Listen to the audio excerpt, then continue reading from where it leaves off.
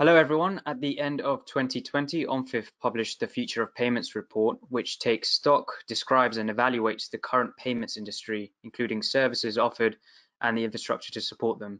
The study highlights the key trends and innovations that are likely to shape the future, ways in which people will pay, save and transfer value domestically and across borders. Today, I am pleased to be joined by one of the contributors to this important piece of research, Pietro Grassano, Business Solutions Director at Algorand. He will share and discuss some of the findings and give us Algorand's perspectives as to how the future of payments is shaping up. Welcome, Pietro, and thank you for joining me today. It's a pleasure. Hello. I have three questions for you. Firstly, we saw COVID-19's impact cause massive changes in the payments behavior towards a digital means of payment. This is only one of the contributing trends towards a more digital world. Mobile money providers, banks, and payment service providers are always looking for greater innovation in payments. From your perspective, how is the payments space progressing? What are the key trends we seeing? And who has the most influential who have been the most influential stakeholders in the current state of play in payments? Sure.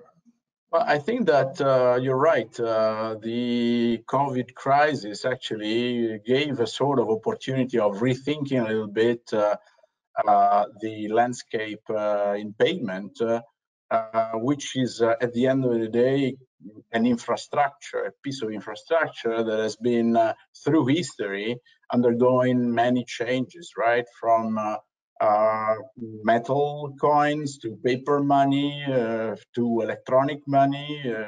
We can also think that perhaps double entry bookkeeping is a sort of technology, right? And it's an infrastructure for exchange that actually started to exist at a certain point in time.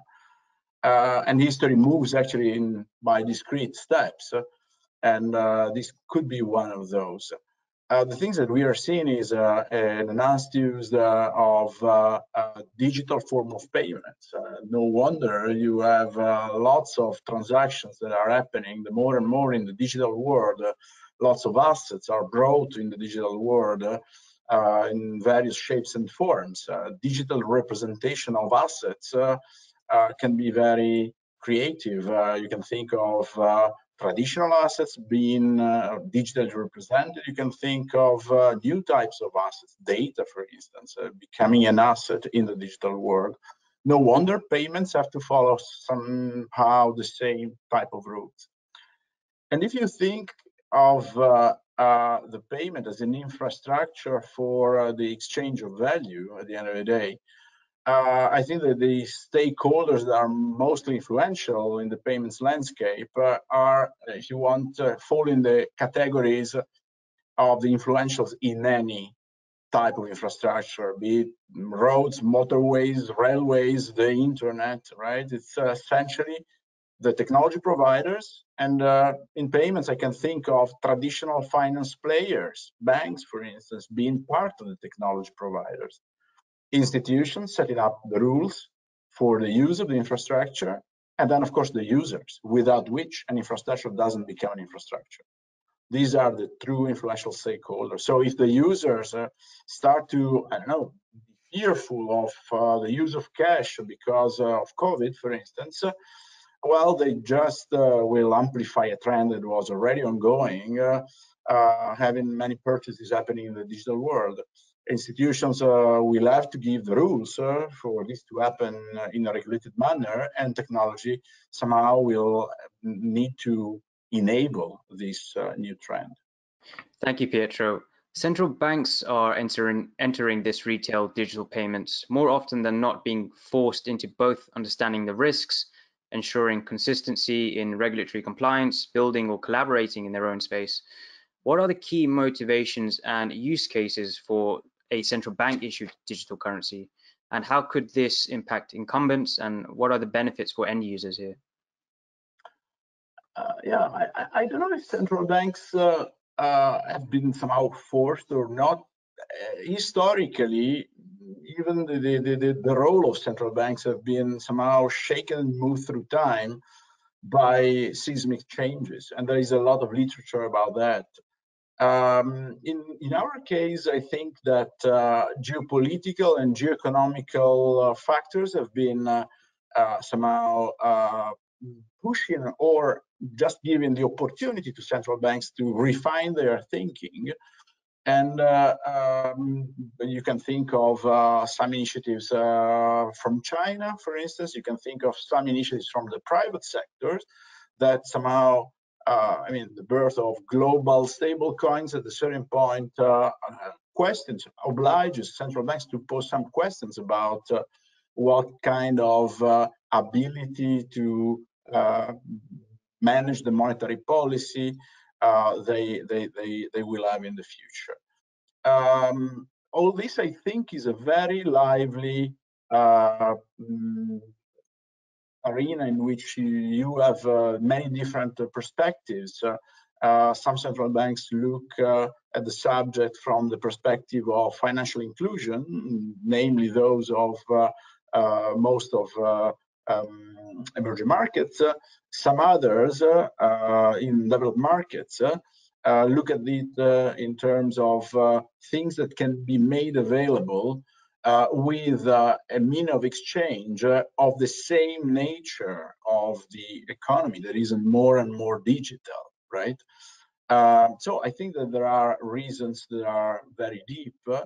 And the two things that seems to me more appealing for the central banks are, on one end, the logic of the financial inclusion, and on the other end, the fact that you can think of programmable money in a world where exchanges can be programmable.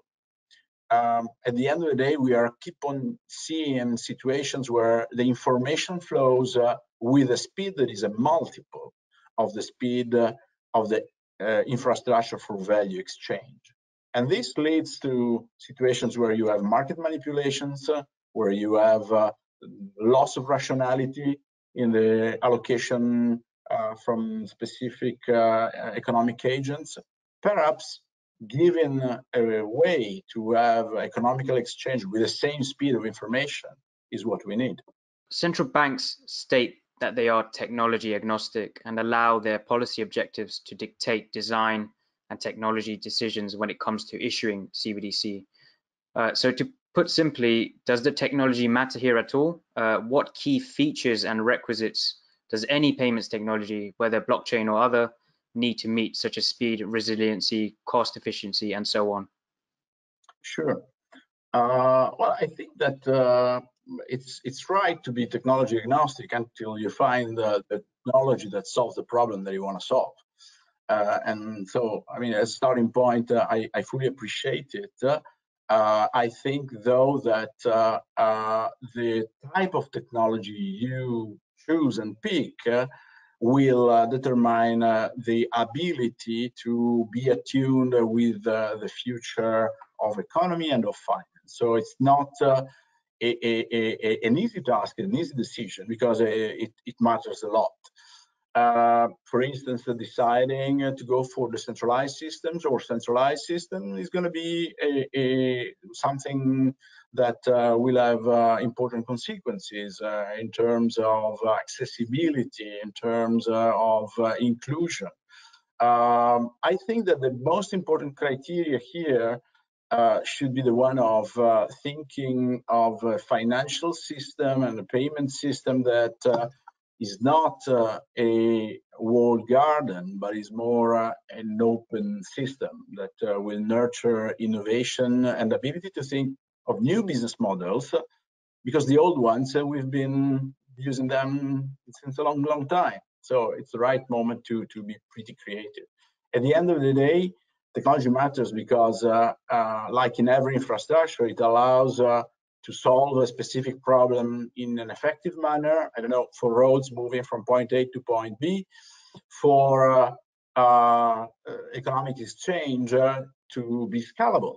In the blockchain world, we talk about scalability. At the end of the day, scalability is efficiency in the value exchange. Another feature of all infrastructure has to be accessible. It's true for bridges, roads, railways, the internet. If it's not accessible, it's not a real infrastructure. And it's the same also for the infrastructure of value exchange. It has to be somehow accessible, have some forms of decentralization due to that. And then it has to be secure, like roads, like railways, and so on, right? Again, security will have to be a feature. So technical features of scalability, of decentralization, accessibility, and security cannot be disregarded. Thank you, Pietro, for your comprehensive answers and sharing your insights with us. To download the report, please visit our website on screen or follow the link in the description. Thank you.